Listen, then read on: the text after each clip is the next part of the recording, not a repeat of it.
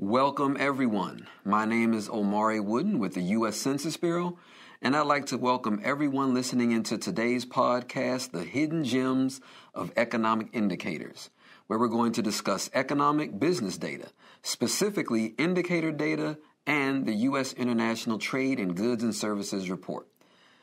The Census Bureau measures America's people, places, and economy. We provide a wide range of data to help businesses in your area succeed and grow, and to help you make data-driven decisions. We conduct surveys and release data monthly, quarterly, and annually, as well as an economic census and census of governments every 5 years, and other periodic reports. We provide data on various sectors of the economy, including construction, manufacturing, wholesale trade, retail trade, and services. But today, we're going to be focusing on international trade. So it's interesting, when people think about the Census Bureau, you think about, again, people and businesses, but you don't always think about international trade, imports from Germany, exports to Brazil. But today, we're going to take a deeper dive. I'd like to first introduce Matt Przybocki. Welcome. Thanks, Omari. Really good to be here. So, Matt, you and I have worked together on international trade for a long time. I think we both grew up in international trade. It's great to have you on today. And before we get started, just look at the teamwork here. We've got a Baltimore Ravens fan and a Pittsburgh Steelers fan coming together for a good cause. That's crazy, right? Oh, that's it. We'll talk about Lamar Jackson and Ben Roethlisberger later.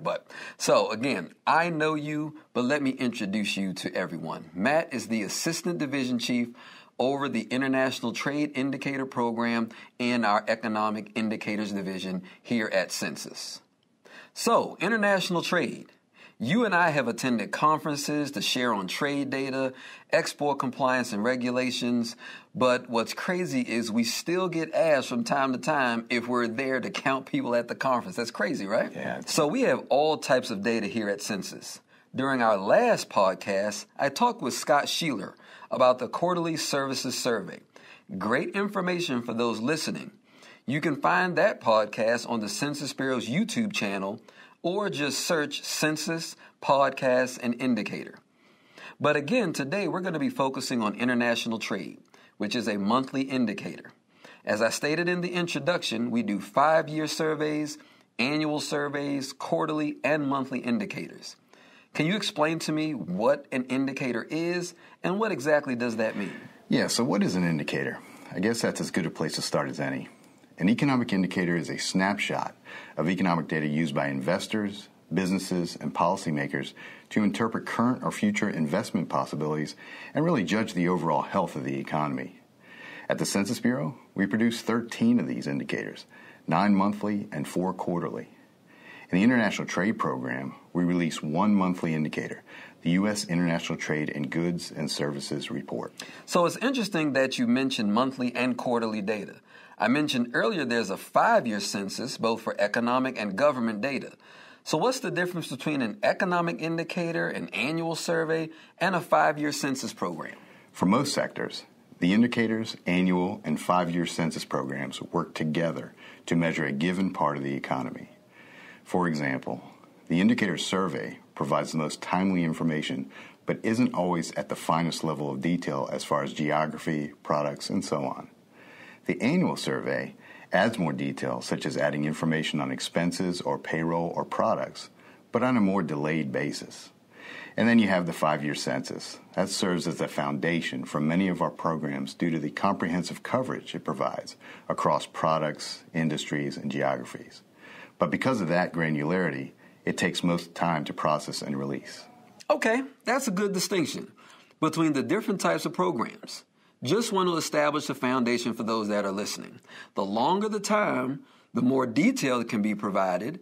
The more timely, it's more a snapshot of the industry. Okay, so back to international trade. So tell me more about the program and what's going on. For those who knew us back in the day, we were the Foreign Trade Division. Now known as International Trade, that's exactly what we cover. We provide detailed statistics on physical goods and estimates of services delivered from the U.S. to foreign countries. Those are our exports. And those entering the U.S. from foreign countries are imports. Now sit back. I'm about to give you a lot of information, but believe me, it's all great stuff. All right, let's go. Fun fact, Distinct from the other indicators, we are less like a survey and more like a census. There are some survey aspects, but in general, we extract and process all export and import records for the United States. If we were a trade survey, we would have a representative sample of all the exports and imports, but we get everything. Now here's some legal jargon.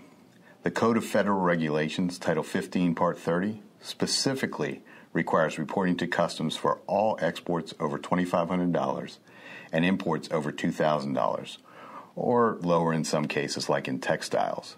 And this is per 10-digit commodity classification code. In effect, we are a mandatory survey. That's interesting.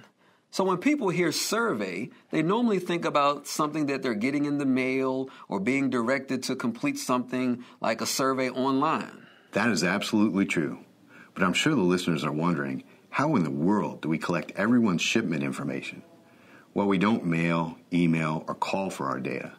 Most of the data are actually filed through the Automated Commercial Environment, or ACE, Secure Data Portal. Man, that is a mouthful. Export reporting in ACE goes through the Automated Export System, or AES, and import reporting is a separate side of the web-based application. While we use ACE for data collection, several other government agencies such as Customs and Border Protection use it for export enforcement.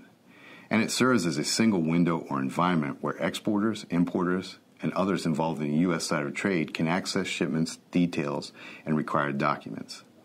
We also have a data exchange with Canada. Each country sends its own import data to the other, which publishes it as export data.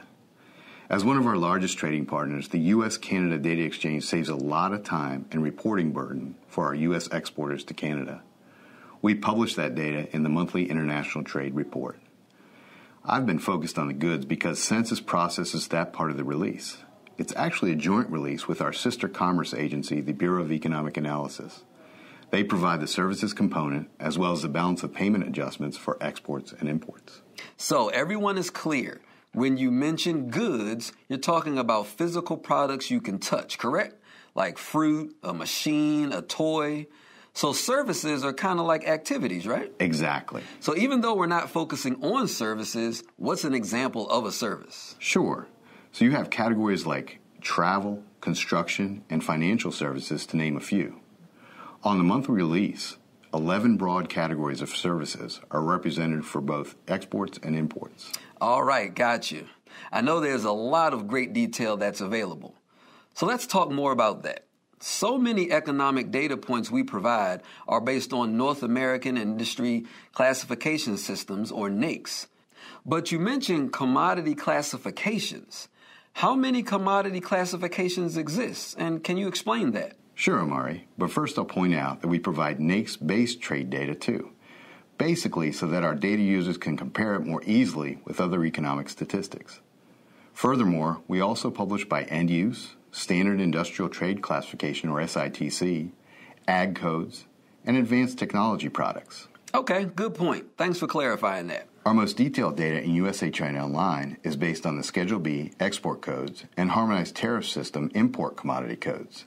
There are over 9,000 Schedule B codes for export classification, and over, get this, 19,000 Harmonized Tariff Schedule, or HTS codes, used primarily for imports but also for exports. Each of these statistical commodity codes is 10 digits and rooted in a structural classification system where the first 6 digits are harmonized internationally. Woo! 9,000 export numbers, 19,000 import numbers. I always knew it was a lot, but when you hear the number, it just still blows my mind. So with that, how many records does your area process every month? Omari, a lot. We process over 10 million export and import codes per month. Wow. Every month? Yeah. I still regularly go out and talk with companies about the regulations you had mentioned earlier and how to report in the automated commercial environment. It's still staggering how much data we process every month. Given that, what is not captured in this data that sometimes users would assume is included? So from ACE, we collect a variety of information, including, but definitely not limited to, the commodity classification. This code helps us know what the product is and process the data accordingly. The quantity, value, shipping weight, method of transportation, for example, air and vessel, and it keeps going. Import duties, customs district and port, country of origin, country of destination, and whether exports are domestically produced or foreign. In all, we collect approximately 80 to 100 different pieces of detailed information on our export and import records, so it appears we get everything. One item that comes to mind that we do not get currently is the country of origin on a foreign export, basically where the good originated when it was imported and then ultimately re-exported out of the U.S. One thing that's interesting, when I provide training for companies, I regularly tell them to make updates as soon as they know them, such as quantity or value or date of export or country of destination. Given that we publish every month and companies may be making changes throughout the year, how do you handle those corrections? Is it monthly or annually? Great question, Omari. As you know, while timely data is very important, of course accuracy is equally important. We are very transparent about statistical corrections and provide complete, detailed revisions for goods. We publish revisions for the previous 3 years every June. So what do those revisions include? These include corrected records and those that were reported too late to be published with the monthly statistics. And say someone contacts us with questions about the data. Our office will actually start an investigation. Sounds real official, doesn't it? Mm-hmm. So we dig into the data to identify what stands out, and we verify that with the filer. If a correction is needed, we publish it in a table showing what the table lines or data lines should read. These tables are posted on our website as they're completed prior to the June revisions. This is how we balance customer service, timeliness, and accuracy. Oh, interesting. So again, when I'm on the road, I regularly encounter companies that say they received a call from your office looking to verify data or reported information. So that is great background. So now let's actually get into some of the details of the information that was just released. So we just released February 2021 data on April 7th. What's the latest information that you see in the data? Omari, this is always the fun part for us, as all our hard work each month culminates in the release of the monthly economic indicator used by so many. Let me give you some of our recent figures. The international trade deficit for goods and services stands at $71.1 billion, with exports of goods and services at $187.3 billion and imports at $258.3 billion. The deficit for the month increased $3.3 billion from last month and increased $33.1 billion from the same month last year. Have you noticed any interesting trends in the data? What's funny is I'm old enough to remember CDs and cassettes. Even today, some of my coworkers tease me about my DVD collection, which is, just comical to me. Do you see new products emerge or old products just disappear? So since I'm a bit older than you, I remember vinyl records and 8-tracks. The good old days. You mentioned interesting trends, and I would say that trends in international trade data are basically our life. From continual growth of petroleum exports over the last several years and the decline of our imports of petroleum to the impact of the pandemic on all sectors of international trade, especially the automotive industry. These are trends that are not only interesting, but researched by all of our data users. Omari, there's always something interesting going on or in the works. In recent years, we have added the Advanced Economic Indicator Report. This report shows advanced export and import international trade in goods, combined with advanced information for retail and wholesale inventories, and basically provides the public an early snapshot of these vital pieces of indicator data. We are now publishing data for exports by metropolitan area through the quarterly Metro Exports Report. This release looks at the total value exported from the metropolitan areas from different regions of the U.S., including the Northeast, Midwest, South, and West. That's impressive.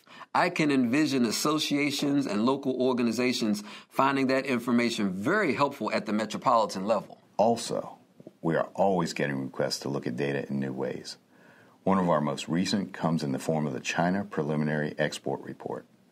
This report comes out approximately 7 to 10 days prior to our full indicator release and includes export information for certain goods included in the U.S. and China Economic Trade Agreement. I realize government agencies use this information to help shape and track trade policies and economic impact of trade agreements. You and I have both worked with trade promotion agencies such as U.S. Commercial Service, International Trade Administration, Small Business Administration, Export-Import Bank, just to name a few. Some businesses in the U.S. look to expand their businesses abroad, and our data, along with the help of some of these agencies, can help businesses make informed decisions about entering markets abroad. I think I've heard you mention growth for different products. Can you explain that more? Sure. This seems like a great place to share how USA Trade Online, or UTO, can do all those things. It's a data tool that gives users access to current and cumulative U.S. export and import data. With multiple data sets and capabilities, UTO can assist different types of customers from a wide range of industries and fields. Manufacturers and other businesses wishing to expand their business globally can utilize UTO to identify new markets, evaluate existing markets, and perform other market research tasks, including trends and growth over the last several years. So it's interesting. I've shared some of that information during my training to show the highest growth rates for all different types of products. I attended a healthcare conference a few years ago showing emerging markets for health monitors, breathing devices, and other tools. It was really interesting and really helpful for businesses. Excellent. That's exactly how it can help. The data available through this tool can also support economists in interpreting economic news and performing academic research, as well as assist governments and federal agencies in analyzing domestic and international trade policies. This powerful software allows users to create customized reports and colorful charts detailing international trade data at different levels. All data are updated each month with the release of the latest U.S. International Trade in Goods and Services report. So with all this information, can you talk about the tools for companies or agencies that they can use to help sort through all of this data? Like if someone were just trying to find a new market. For example, someone listening to this podcast may manufacture tables and they're looking for an emerging market. Any recommendation for them? Omari, a focus in international trade is to provide innovative ways to view our data.